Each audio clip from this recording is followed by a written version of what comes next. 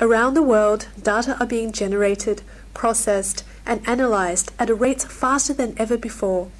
Businesses are using big data to find credit card frauds, predict our shopping habits, understand our movie preferences.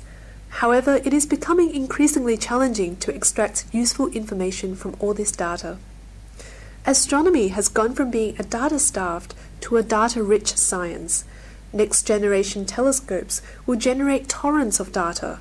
For example, the square-kilometre array will produce enough raw data to fill up 15 million iPods every day.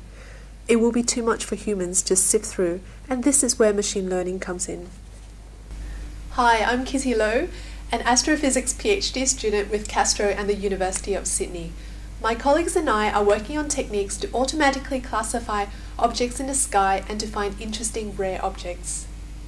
We have applied an algorithm called random forest to a catalogue of X-ray emitting objects. The algorithm works by training a classification model using a set of objects that we already know the class of. A random forest model is made up of an ensemble of decision trees.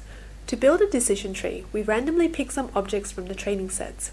Then, the algorithm selects the best feature for splitting the tree into branches, until all objects in a branch belongs to the same class. To build a forest of trees, just repeat this many times. Using this random forest, we classify the X-ray objects in the catalogue with no existing classification.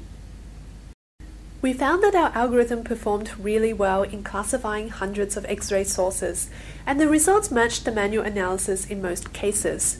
We can also use this technique to find novel objects, the one-in-a-million needle in a haystack, or in our case, maybe a new type of star that we didn't know about before in the universe.